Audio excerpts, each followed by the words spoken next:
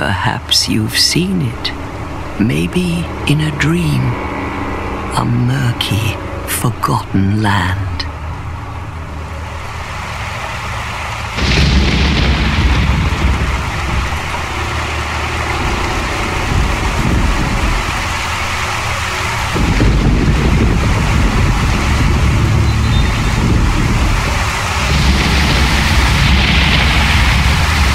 A place where souls may mend your ailing mind.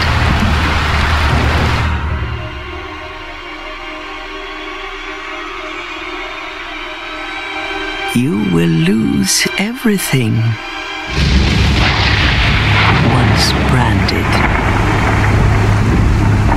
the symbol of the curse, an augur of darkness. Your past, your future, your very light.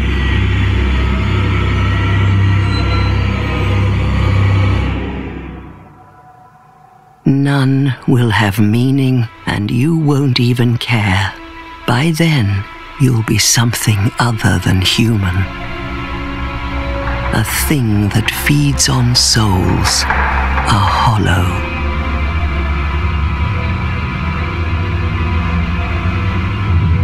Long ago, in a walled-off land far to the north, a great king built a great kingdom. I believe they called it Drang Lake. Perhaps you're familiar. No, how could you be? But one day, you will stand before its decrepit gate without really knowing why.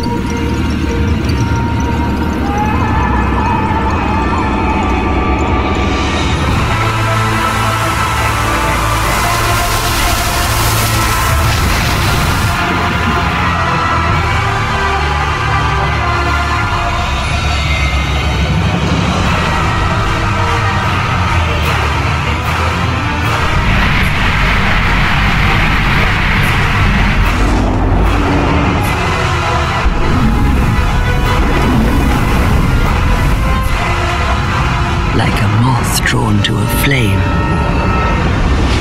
your wings will burn in anguish, time after time.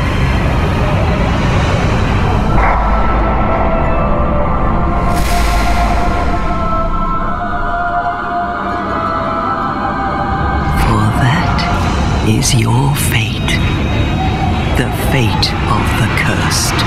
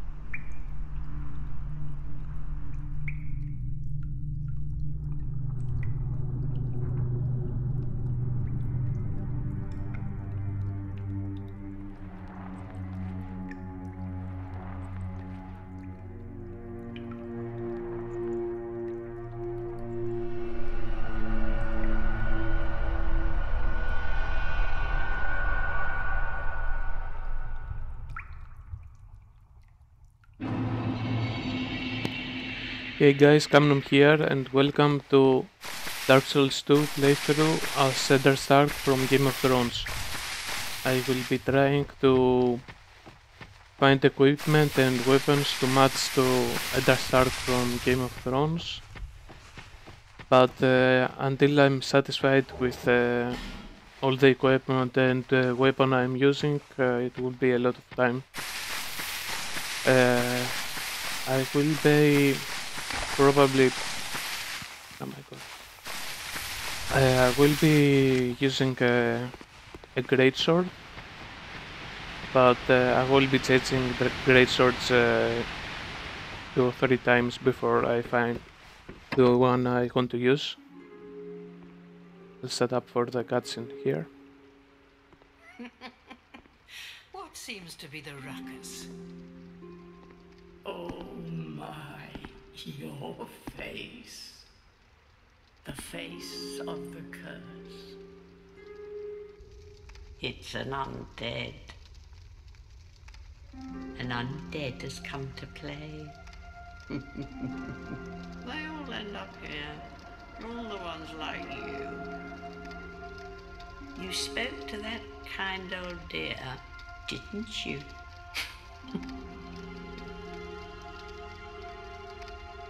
You're finished. You'll go hollow. Yes, you'll become one of them. Hollows prey upon men, feast upon their souls. This is the fate of the cursed.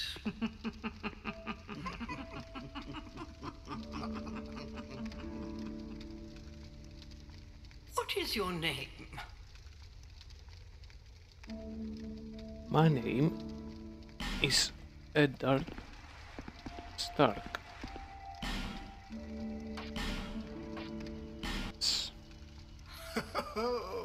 At least you know your own name.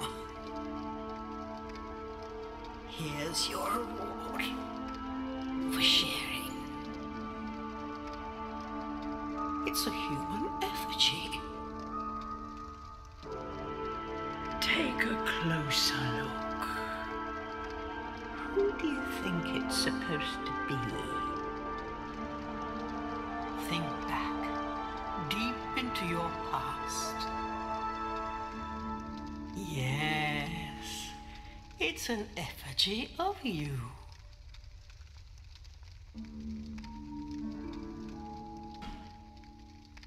Alright, for class, I'm going to go with Knight, although Warrior will be the best choice armor-wise. But I don't like the Warrior sword, so let's go with Knight gifts. Let's get healing wares and bounty. Will fine. Let's get rip. Okay, for here, let's go with something like that. Color brownish. Eyebrows are fine. Eye color. Let's get brown too. Here, beard color. Alright, there we go. All people come here for the same reason, to break the curse. You're no different, I should think. Doesn't stand a chance. Well, you never know.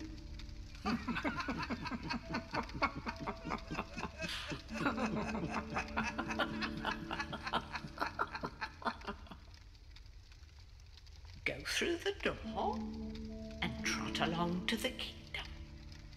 But remember, hold on to your souls. They're all that keep you from going hollow. Oh, I'll fool you no longer. You lose your souls. All of them. Over and over again.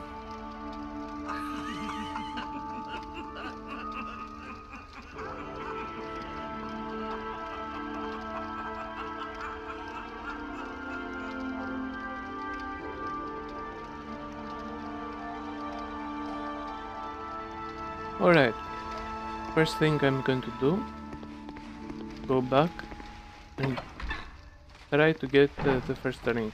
Okay, light the bonfire first.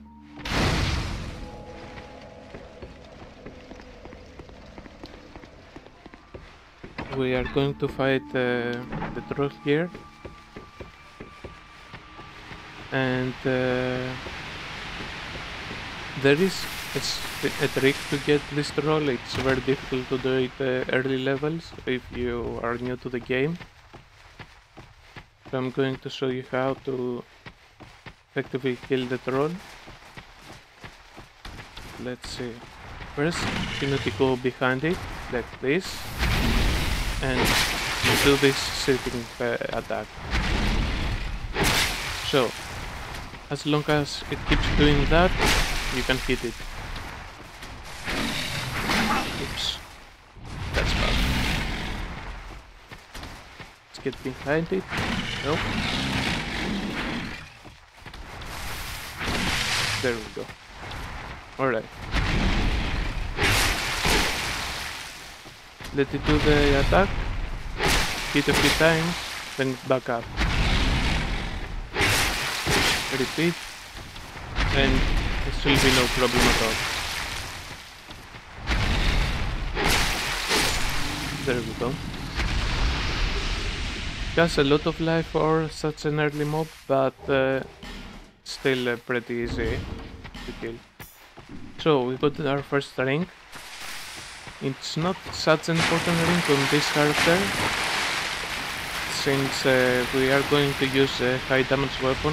What the ring we picked up, the stone ring, does is reduce the poise of the enemy when you attack them, which means you can stagger them more easily.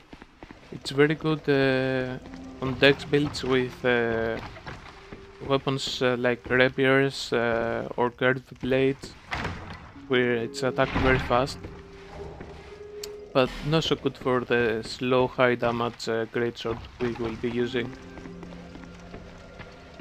Okay, so over here there's a torch and the lost undead soul.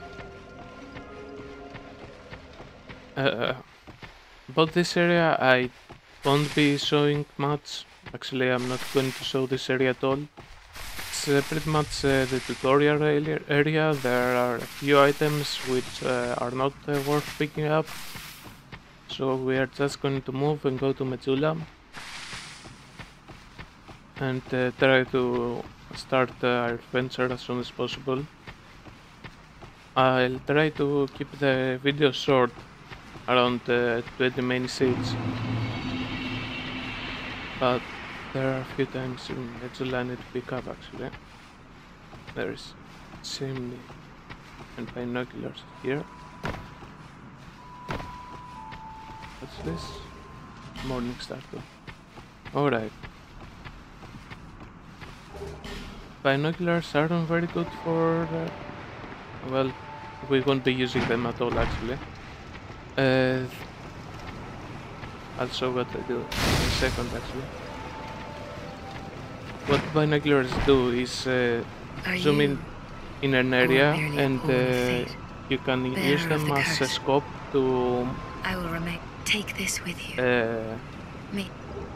Long range snipe your opponents with magic and bearer of the for with magic and miracles. You will never seek them so that. Yes. Can I level up? I think I can. Yeah, right. Let's get more strength then. I won't be showing too much of the dialogues and NPCs, quests and stuff like that. I don't think I can do a lore video. Who are you? Something that someone hasn't done already, actually. I'm a black. If you want to know about the lore of Bring me that. the whole... did I pick this item here? Yeah, I did, didn't I? If you want to know more about the lore on the Dark Souls 1 and 2 universe, then I suggest you look up Epic Name Bro. He's one of the best as far as I can tell.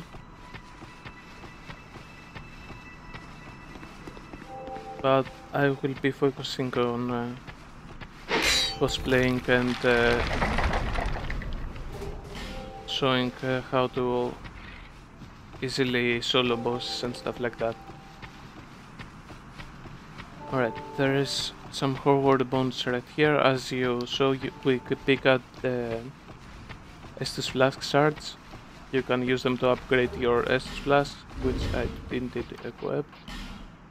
There it is. Will give us one more charge before we go to our first area, which is always nice.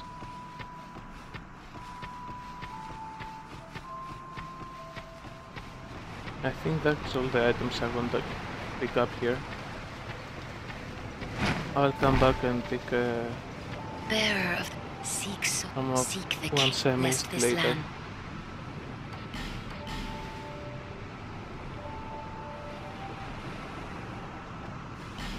Alright, let's get going. Over here to the force of the giants. We are getting through this area only to get our first horde, which is still far away from happening, but I think we'll manage it with a broadsword alone.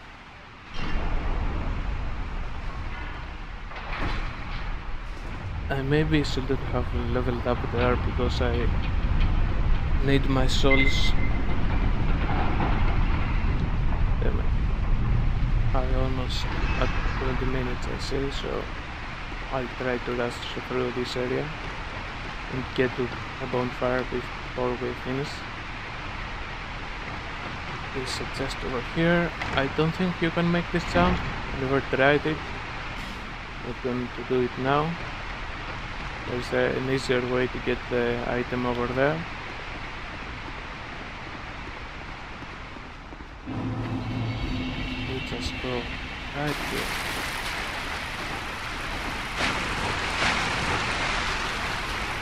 And there we go. Nice. Okay, this area is kind of dangerous, but as long as you're careful you should be okay. There are a few enemies still. Got the best start on that one. Oops. We'll see he coming. Alright. Get the aggro from these guys. Come here because the archer can't attack me.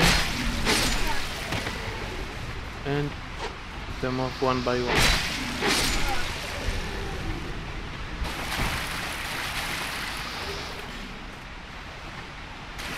Alright.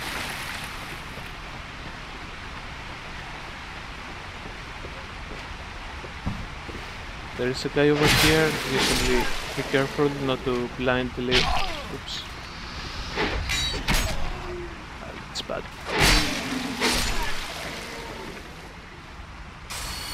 Got hit so many times there. You should be careful not to blindly charge at the archer. And there is this guy just taking a nap. The game is full of these little traps, like you should always be aware of your surroundings when you play. They try to lure you with items and archers and they ambush you from behind, from your blind spots.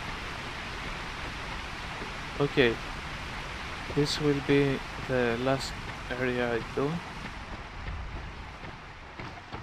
before I cut the video.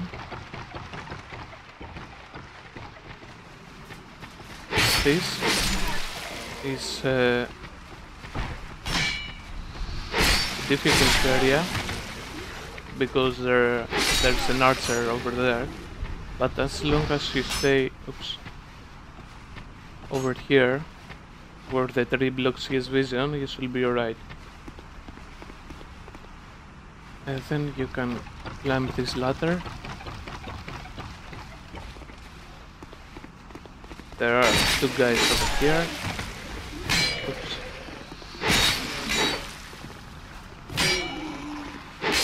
There we go. They're not too difficult to deal with, but you still be careful because it's narrow.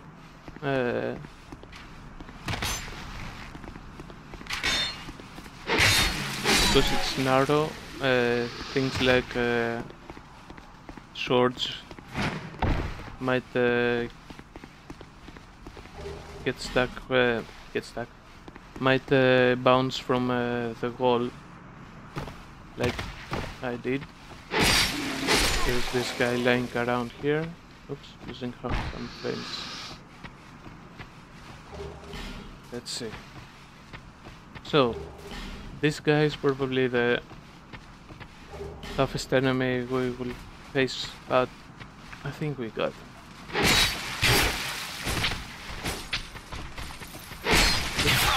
That wasn't very smart.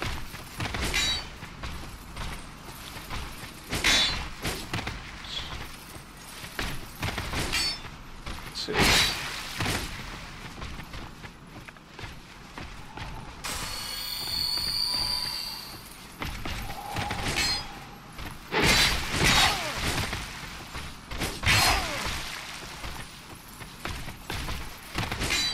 This is starting to get pretty dangerous, actually.